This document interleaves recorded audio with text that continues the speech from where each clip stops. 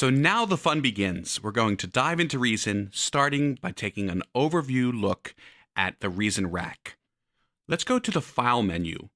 We can open up a new sequence, but you'll notice at the bottom any recent sequences I've opened, any recent songs, are down below. That's a nice feature of Reason. When you choose Open, you get this dialog box, which we'll see a lot of, and I will go through in great detail later. But for right now, just click that Reason folder, and you'll see a folder called Demo Songs. And I'm going to pick this first demo song. You can pick any one, and you may not even have these, depending on what Propellerheads decides to do with demo songs. I'm going to pick the first sequence, and we'll get this song information window. Some demo songs have this. We just click OK. And you will see in front of you the rack, and down below is the sequencer, the song. And you can see scrolling through the rack, lots and lots of instruments and effects. And it looks like a real rack.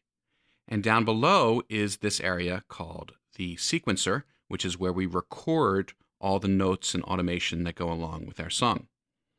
And we can drag this middle section to shrink the sequencer, and I'm just going to drag that all the way down so it disappears, so we can just focus on the rack. In fact, this transport section down below, I'm going to shrink that too by clicking that arrow.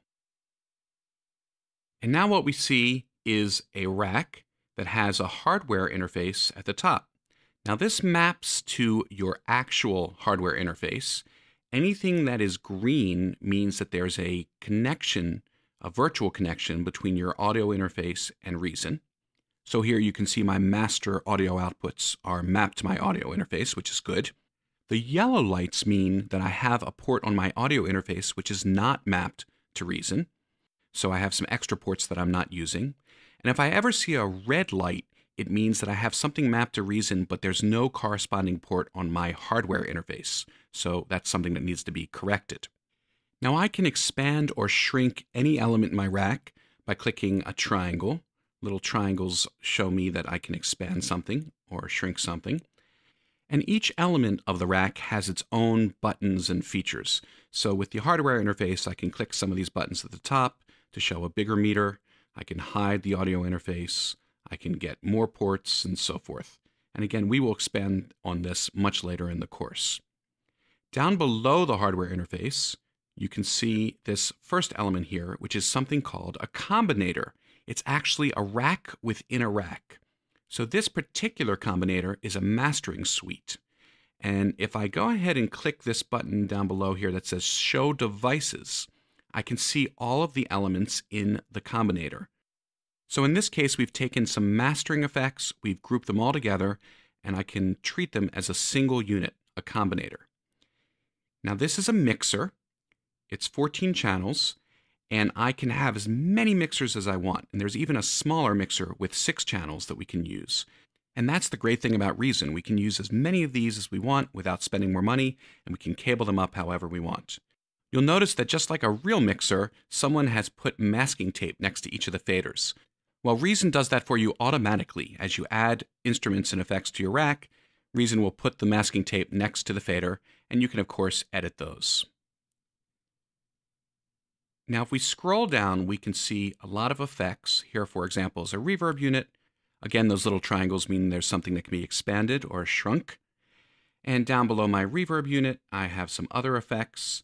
I have this Kong thing, which is an amazing drum designer, which we'll talk about later.